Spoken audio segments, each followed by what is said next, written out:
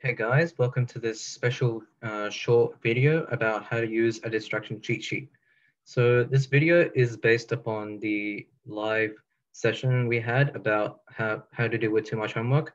If you haven't watched that session yet, make sure to check it out. Link is in the description below. And I'll explain how the distraction cheat sheet works and how you can implement it in your daily studies and when you're doing work. So let's get into it. So the first thing we need to know is what is a distraction cheat sheet used for? And first of all, what is a distraction cheat sheet anyway?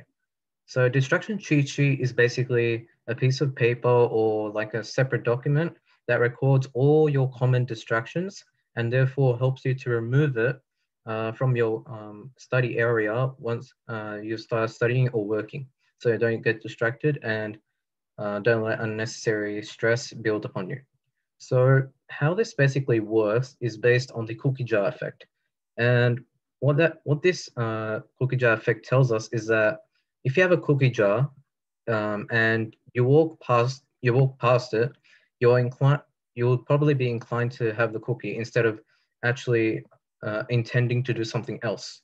And that can distract you from achieving what you want to in a certain period of time, which can, of course, lead to other complications. So how does a distraction cheat sheet look like? Well, it's really simple. So what you have is a normal piece of paper, or you can type it up on a document, a Word document, or a Google Docs or anything like that. And you basically want to write whatever you get distracted by. So for example, this could be common things, could be your phone, specific apps even like social media, the internet sometimes. And these can be harder to control, but also manageable. And they can also be external. So things like food, headphones, your watch, or whatever it is.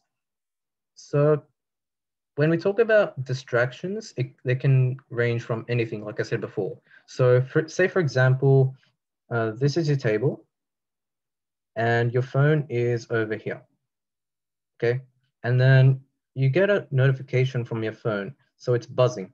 And then you automatically are inclined to grab your phone. And as a result, you get distracted.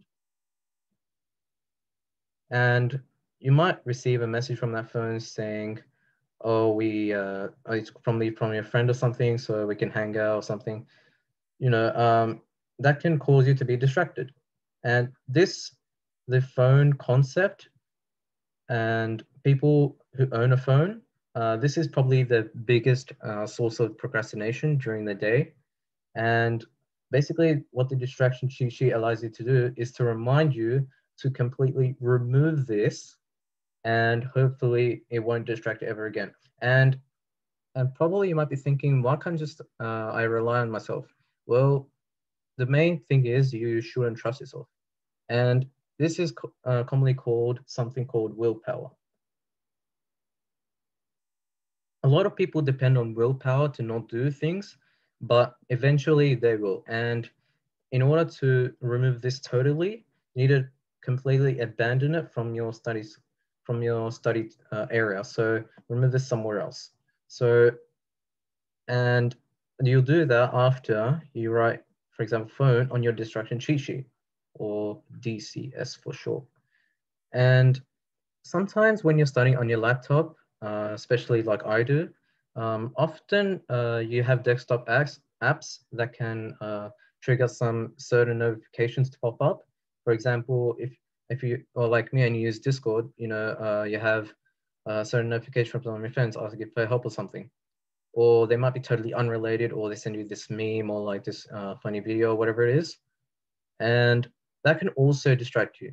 But this is where I recommend a Chrome extension, specifically a Chrome extension called Forest. It's available in the Chrome Web Store. You can install it for free. It doesn't cost you any money.